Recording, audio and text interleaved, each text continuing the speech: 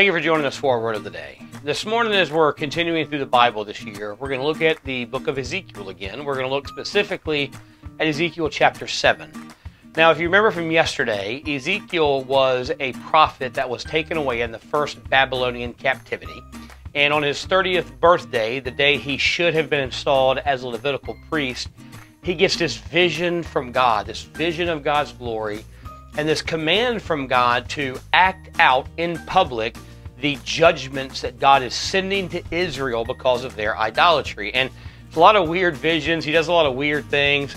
And then in chapter 10, he receives a second vision from God. It's been about a year from the first one. And so he has the second vision. And God gives him a vision of the temple back in Israel and shows him what is going on. And it's not good.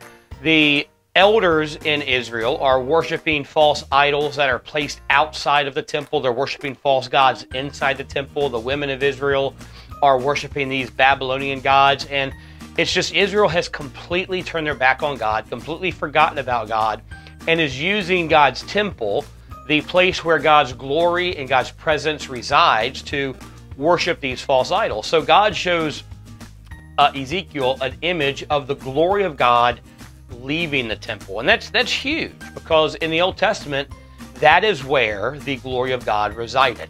That is where the presence of God resided. And God is telling Ezekiel, because of Israel's idolatry, because of their sin, his presence is leaving them.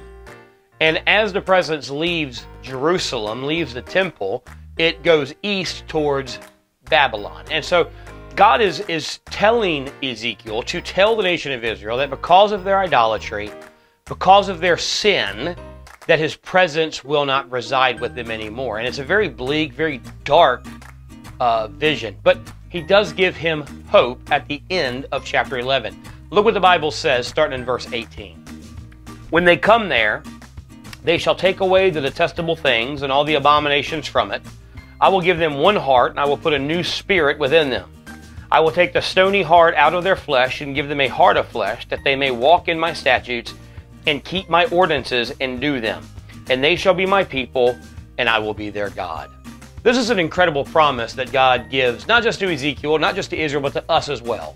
That when we come to the point where we realize our sin against God, and we humbly repent of our sin and confess our sin before him, that God will restore his presence to us.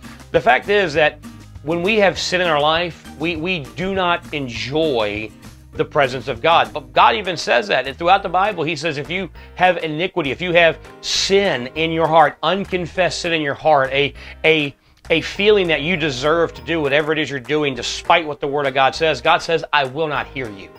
I will not be with you. My presence with you is broken. Not our relationship. We are still children of God. We are still daughters and sons of the Holy God. We are still going to heaven when we die. We don't lose relationship, but we lose fellowship. And for a believer, the worst thing that can happen to us is to lose the fellowship of God.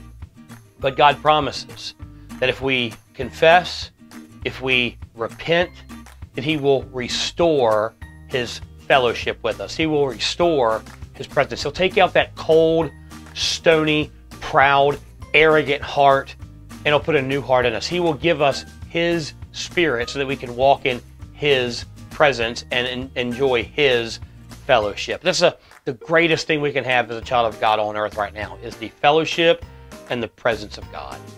Thanks so much for joining us for our Word of the Day. Be sure to be back here tomorrow as we continue through Scriptures. Have a blessed day.